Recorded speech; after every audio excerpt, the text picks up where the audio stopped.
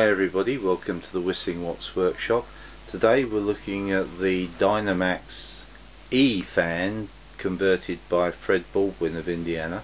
It's actually used a Dyn-E 1527 3D motor to replace what would normally have been the internal combustion ducted fan device such as an OS91 or a Rossi that was traditionally used in these units. Most of these units would produce somewhere between 11 or 12 pounds of thrust, depending who you spoke to and what day it was. But we're interested in seeing how it's going to work with electric power. What we've done for the test is actually produce a full fan swept area inlet which has a diameter of 104 millimeters, and in there a centre body to maintain the FSA. That's fan swept area. The centre body also contains the RPM sensor for the Eagle Tree unit, which I've switched to the optical device. Unfortunately, the way I've actually created it, we seem to have an error up to about 28,000 RPM where it's doubling up. Use a reflective strip and it causes that error, but during the test when you see it drop from about 28,000 down to 13, from 13 onwards you're actually getting the true RPM. Before then, if you actually divide the figure by 2, so it's basically half the reading, you'll get the true reading at the lower watt levels. Here we have our 25C Evo pack, working well. I think it's still got some more to give. A bit more exercise is actually required, but it's maintaining and doing credit to itself. Here we have our environment meter. What we're recording at the moment in temperature is 21 degrees centigrade, which is just nearly 71 degrees Fahrenheit, and we have a relative humidity of 62%, which is quite high. It's just rained quite heavily here. During the test you'll see this meter pop in every now and again. Also records decibels. This particular workshop is only 8 by 10 and the noise is bounced off all the walls. We've got mechanical noise and that, but what I've noticed by testing it is that the more RPMs you've got in there, seems to come on the pipe and it really starts sounding very sweet. It actually seems to actually go quieter, so when you see the meter pop in you'll notice the difference between its lower watt range sound and the higher watt range sound. There we have our Eagle Tree system set up with the sensor for the thrust. What I've actually managed to do is run a cable to another unit which I've taken apart. In actual fact I blew it up trying to work out how long that cable should be so it doesn't spoil the calibration and also doesn't actually overload the sensor, and took a couple out while I was figuring that one out. During the test you'll see me tap on the thrust and then the watts.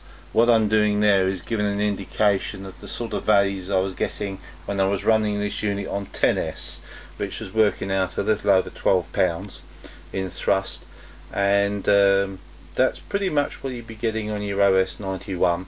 So on the 10S pack it's going to be quieter, you haven't got the big cylinder head in the way, and you pretty much bolt this into your current Dynamax powered model, get rid of the greasy Slimer engine in there and go electric. On the back here we have the Eagle Tree probe, which the Spitto tube was actually engineered by the RCJI editor John Wright.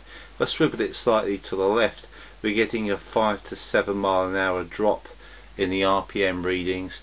Swivel it to the right towards the outer edge, it increases by approximately the same proportion, so there is a pretty good average about what's going on. In the back there you'll see Fred's unit, and very nicely engineered heatsink. There is the cause of the wire, and the temperature gauge for the Eagle Tree unit runs up there, actually touches the coils at the back of the motor, so the temperature reading we're getting is actually a very good one. So yes, castle control 110 works very well with this unit, and I've got that set at the very lowest timing. The highest timing didn't really make any difference. Standard timing Again, it's slightly more thrust, but it peaked early and started to draw more amps, so the lowest timing on there, low advance, seems to be where you need to set this device. So now we're going to run the test.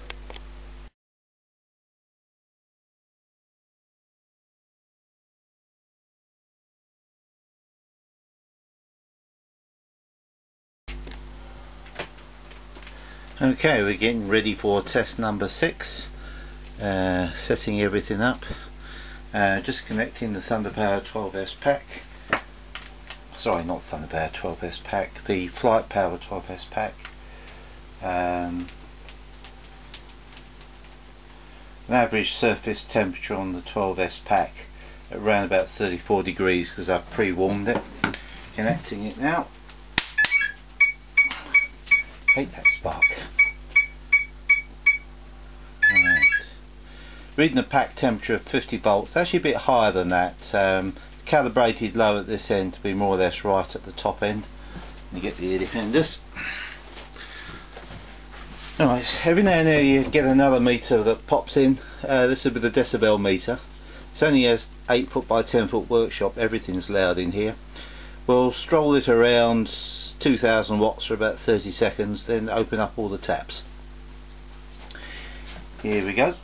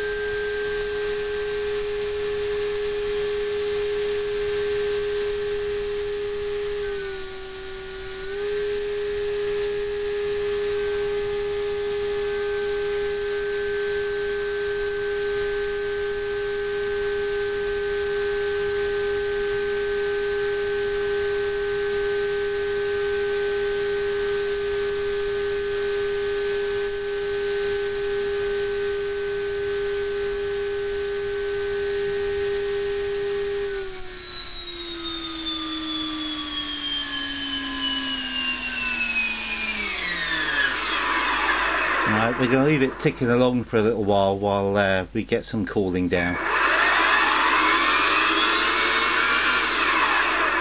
Thanks for watching.